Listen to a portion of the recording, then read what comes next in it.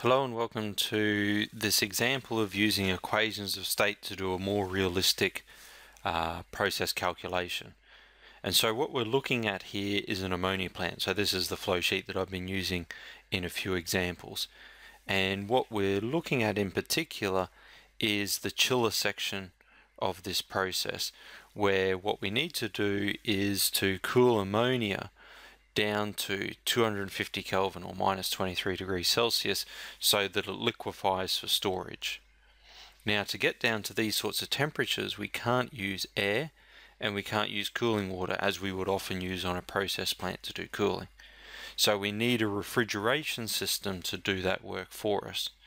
And a sensible choice would be to use an ammonia-based refrigeration system, seeing as how you're on an ammonia plant and you have lots of ammonia lying around. Now here we have a typical refrigeration cycle. So we have a compressor, which is the thing that we're interested in, and then after the compressor we've got our condenser, our expansion valve, and then we're actually cooling the process stream in the evaporator of the refrigeration cycle. Now in this compressor here, we're compressing gases from 1 bar all the way up to 16 bar. Now, to increase the pressure by that amount, it's actually difficult, impossible to do in a single stage. So what we have instead is a multiple stage compressor, where we have our gas coming in at 1 bar, and then it goes through 1 compression stage, 2 compression stages, 3 compression stages, 4 compression stages, until it comes out at 16 bar. In between, we've got cooling happening. Okay, so because this improves the energy efficiency of the compressor. And then what we're specifically going to be interested in here is this final stage. Okay, so here's our system boundary, and what the gas is coming in at. Okay, so in here it's coming in at 8 megapascals and at 310 Kelvin, and it's coming out here at 16 megapascals, not bar, sorry. But we don't know what temperature it's coming out at, but we do know what the isentropic efficiency is of this stage, and it's 70% or 0.7. So we're going to figure out the energy consumption of this stage. Okay, so the amount of work per mole of flow. To do this, of course, so we're wanting to figure out the amount of energy, we need to make assumptions about the system. So steady state, pure ammonia, and no heat loss. And because we're interested in work and energy, we need to use the first law. Now I'm missing a few dots here, so that's flow, that's flow, that's flow, and that's flow. There, now it's at steady state, so all my time-dependent terms disappear. There's no heat loss, so this disappears.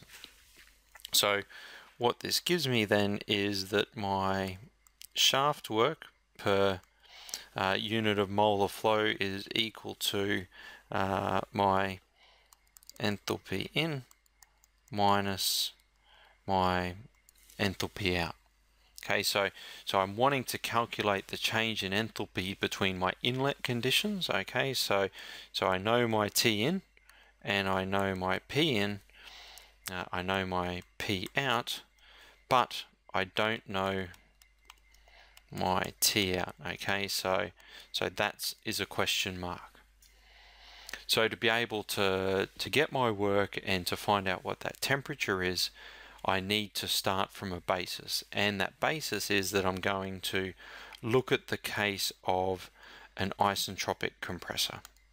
Okay, so I'm going to set my entropy change equal to 0. Once I've got that, what that gives me then is my reversible work. From this, I can get my real work required as being equal to my reversible divided by my efficiency,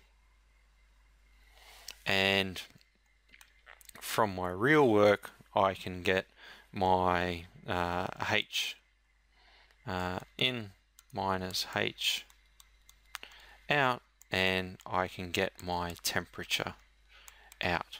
Okay, so this is a multi-step process, and so we're familiar with this process from having done these types of calculations using tables, but we're wanting to do this calculation now using equations of state instead. So we'll start by looking at how we're going to calculate delta S using our equation of state, and the equation of state that we're going to use is the Peng-Robinson equation of state. And so we start by looking at our path. Okay, so we're going to use our three-step path as we've done in the examples in this section. Okay, 1, 2, 3. And because we're using an equation of state, we need to get the parameters that are useful for this. Okay, so I've got my critical parameters, and because it's the Peng-Robinson equation of state, I've also got my eccentric factor. So I've defined my Peng-Robinson equation of state over on the left here, so that's all pretty straightforward.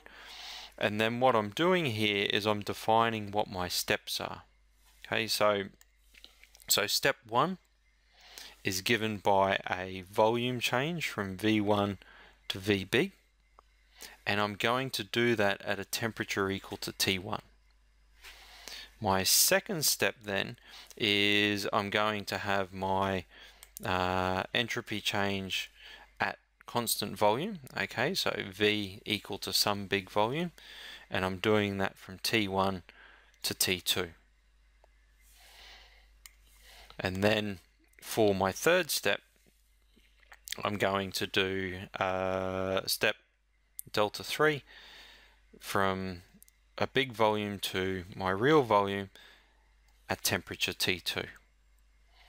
Once I've done each of these steps, then what I can do is just add them all together to give me my total entropy change. Now that's all well and good, but the issue is that I don't know what T2 is. So what I need to do is make a guess for T2 and then solve for delta S and see if I've actually guessed correctly or not. So drawing this out into an algorithm, then so my first step here is to guess what T2 is equal to. My next step then is to solve for V1, okay, at T1 P1, and also to solve for V2 at T2 P2. Okay, so I'm substituting my equation of state into MATLAB or something like that, and I'm solving for the volume that gives me that pressure at that temperature. Once I've got those, then I'm able to substitute those volumes in and calculate my delta 1S and also my delta 2S. And then I can calculate my delta S is equal to delta 1S plus delta 2S plus delta 3S, and then I can decide if my entropy change is approximately equal to 0. Okay, if yes,